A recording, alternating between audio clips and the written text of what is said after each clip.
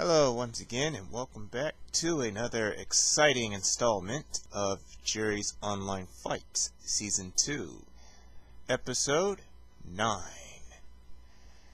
Let's see what we have on the menu for today. Let's see, first fight is titled, Is Ryu the Secondary? Now, a little history behind this fight is that, with battle points, Ryu's at 670. If you remember Ibuki, she was around 200, I believe 183. So, going by the points, Ryu is actually Juri's secondary. Juri's the main character they use. Ryu is the secondary, followed by Ibuki or either Ken. I think Ibuki's third, because she has almost 200, and I think Ken has maybe 100 or 60. I don't know for sure. I only use Ken for fun, some of the times when I'm just, playing around with my PSN friends. But let's see what happens here. Let's see, this guy's main character is, Evil Ryu, and the match is between Ryu and Evil Ryu. So, let's delve in, shall we? And see what happens. It's America versus America, USA. North American soil, so this is home turf, so the signal should be rather good. Metsu Hadouken versus Metsu Shoryuken.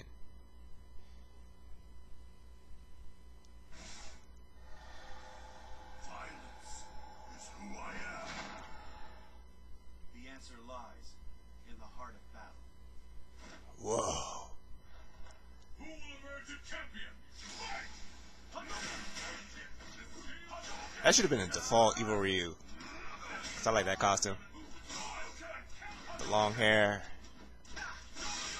So badass. Look, it's like he's a Super Saiyan. Not Super Saiyan 3 because his hair isn't long enough, but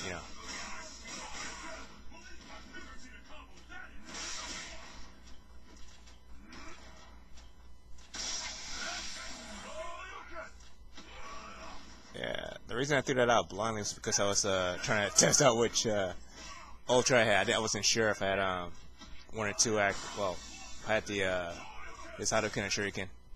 So that's why I threw it out.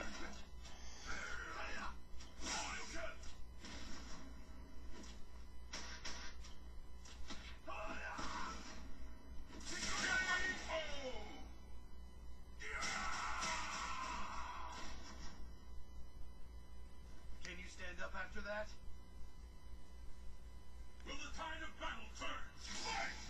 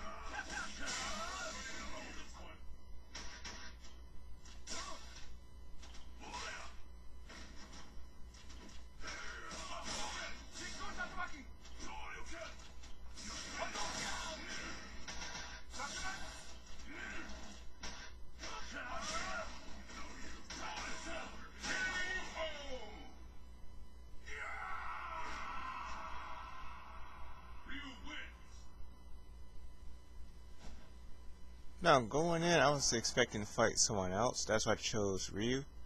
Because the person that was fighting before this match was using Ryu like throughout all of our sessions. So when I finally decided to bring my Ryu in, he kind of left the endless battle lobby. So this guy stepped in, who was actually the actual host, and his character was even Ryu. So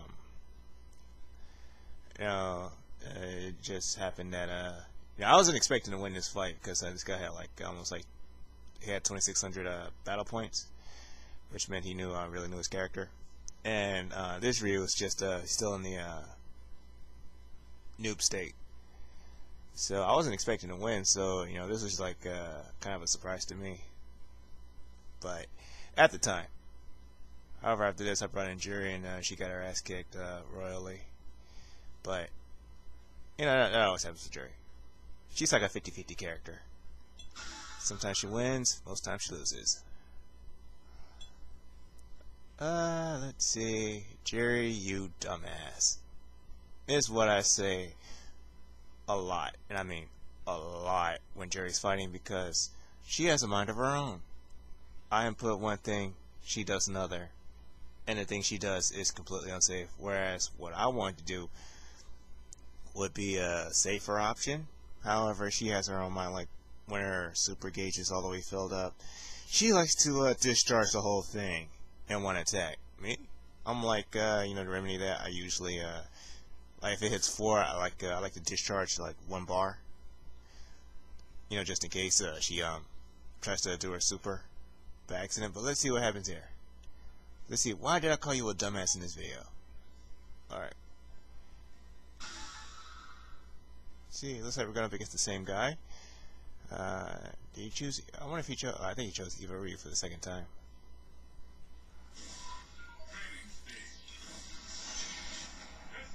Yep. Juri versus Juri. The Kaizen Dakaraku. Kairaku.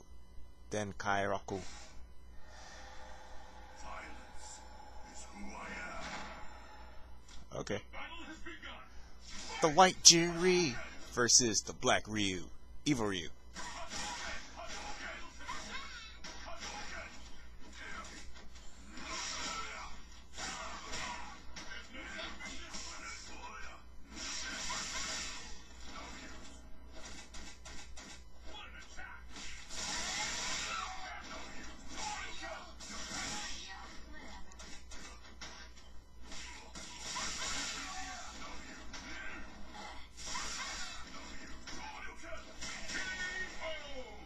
That axe kick. I'm just saying, if they utilize more Taekwondo techniques in this game, Juri could be just unstoppable. Oh, no, unstoppable. But get tongue-tied.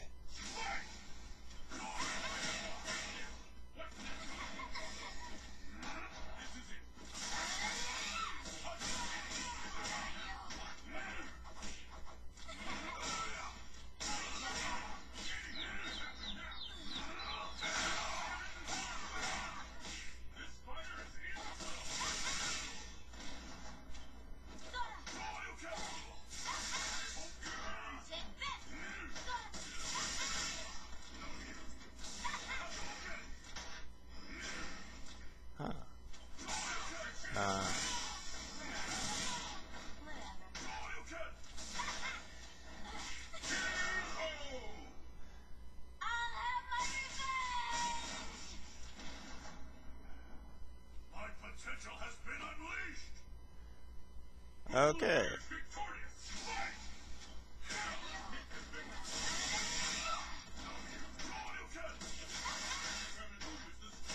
It's a cancel.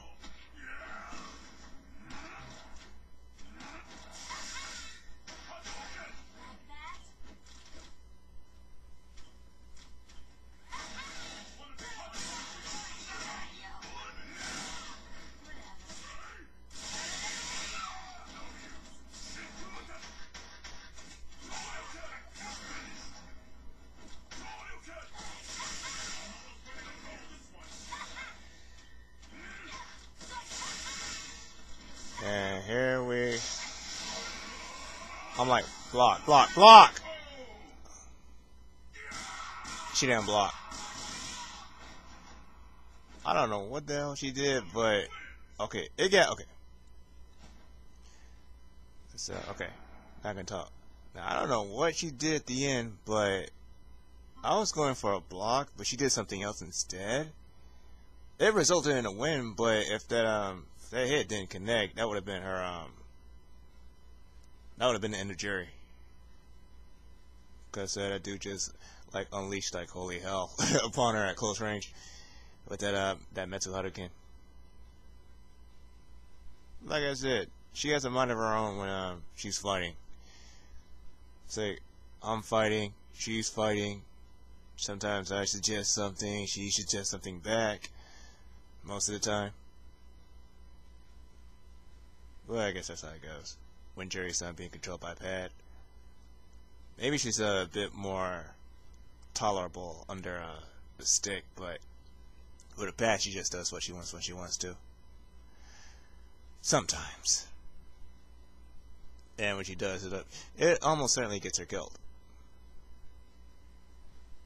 This time she was lucky though. But however, what I was saying before, her martial arts skill set, which is Taekwondo.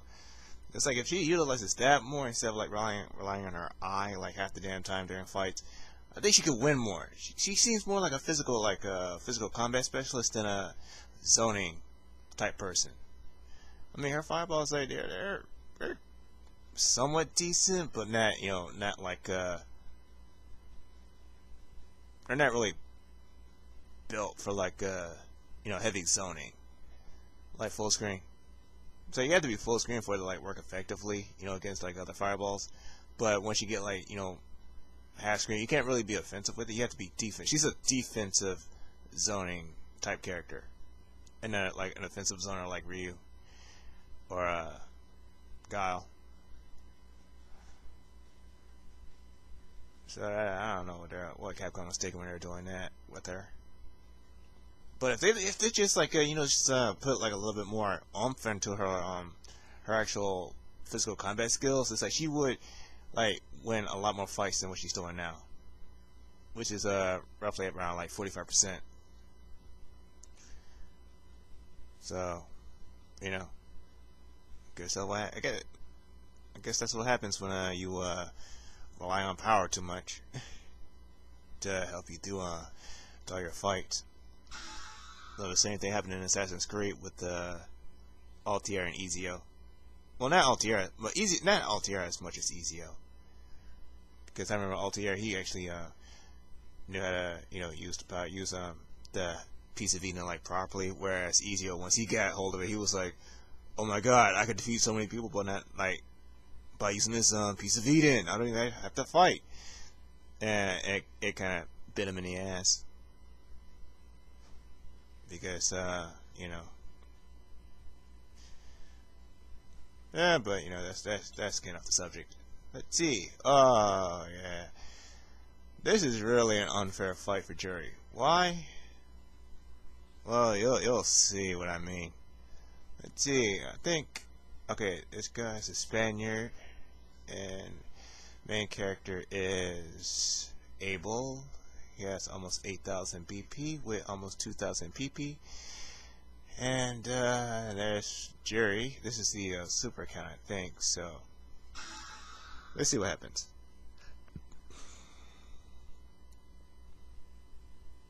And why do I call this match unfair? It's because watch what happens. Watch what happens. It's like Abel's like basically he's invincible during this game. During this match, I don't know why. It's like he's not even there.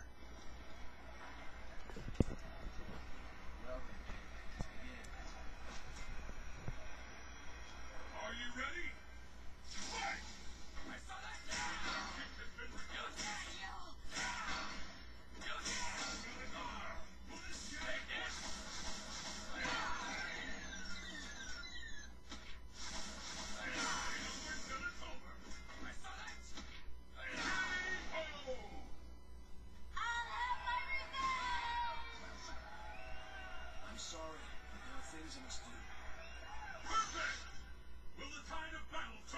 Not really.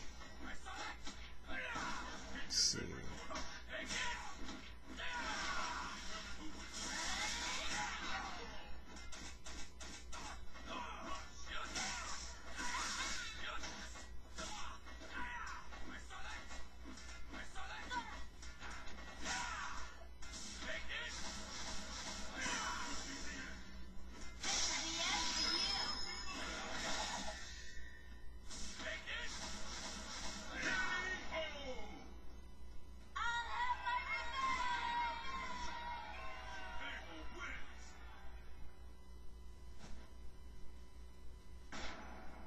So let's see.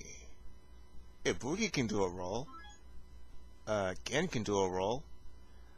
Let's see, but when Ibuki faces a projectile when Ibuki faces a projectile when she's rolling, she can get hit by it. However, if she does her EX roll, she can roll right through it. Or in case of an Ultra or Super, she can roll through that too, if it's a projectile. However, with Abel, if you fire off projectiles to your Ultra, and if he rolls, he can go through anything. And everything. Doesn't matter what it is. Doesn't matter what kind of attack it is. He can just roll through everything. Then he has unblockable mix-ups too.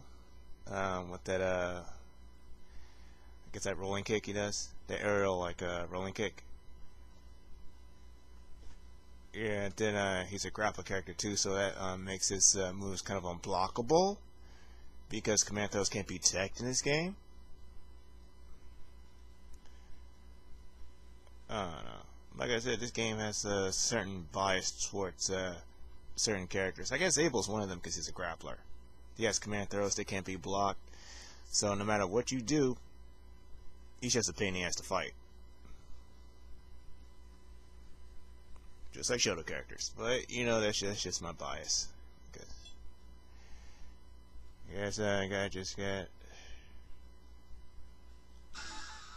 He's a good fighter, but... You didn't gotta fight, he's a good fighter, used him properly. But, you know, he's just annoying. When that happens, it's like... No, I can't really phrase it right now. Let's see. Juri, you... wait, where am I at that time? Let's see. Okay. Juri, you dumbass, the sequel. Let's see. What you do in this match to piss me off?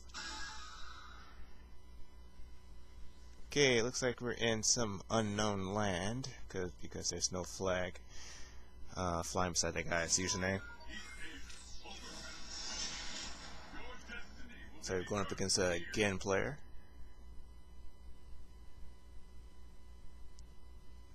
The Shitenkatsu Tega versus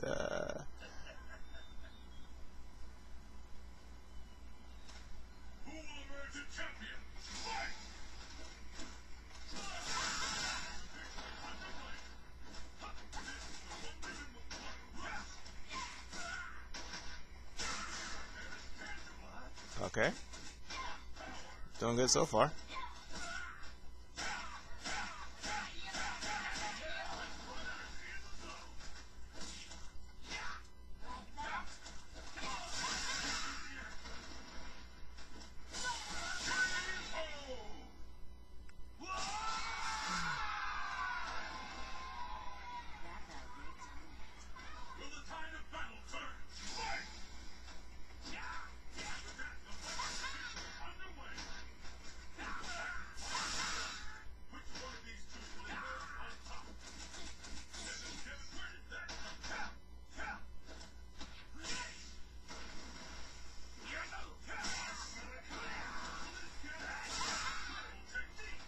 Oh, that's what pissed me off. Okay.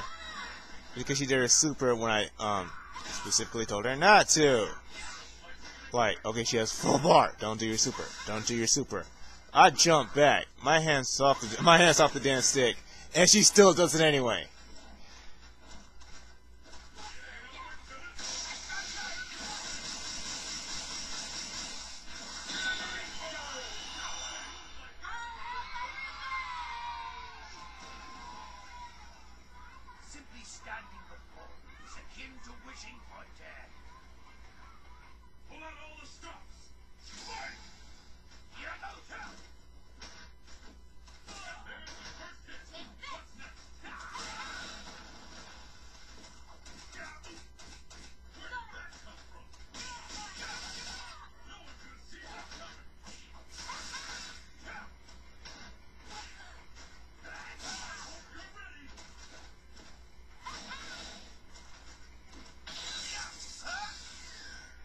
Okay, used up his super.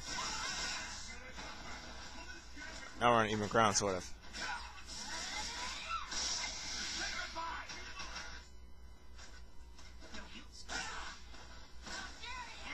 Right, now use attacking him because he gets...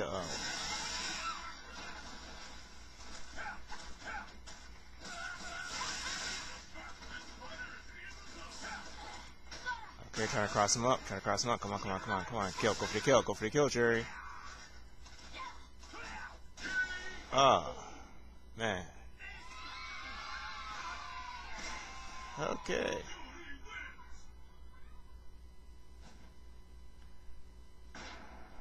So, she survived that fight.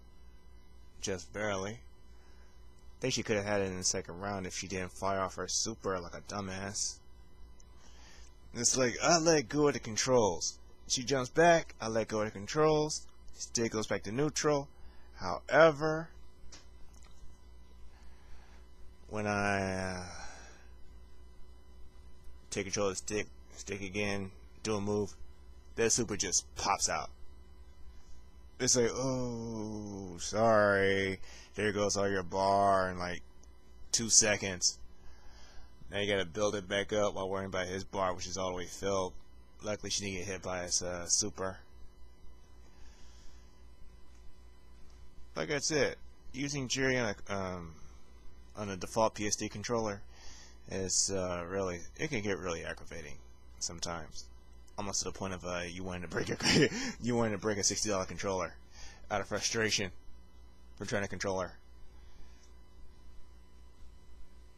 Okay, anyway, I'm just going to wrap this episode up because it's running at 22 minutes. So this is R Strain, aka Reaper Strain 006, saying that if you like what you saw, hit the like button.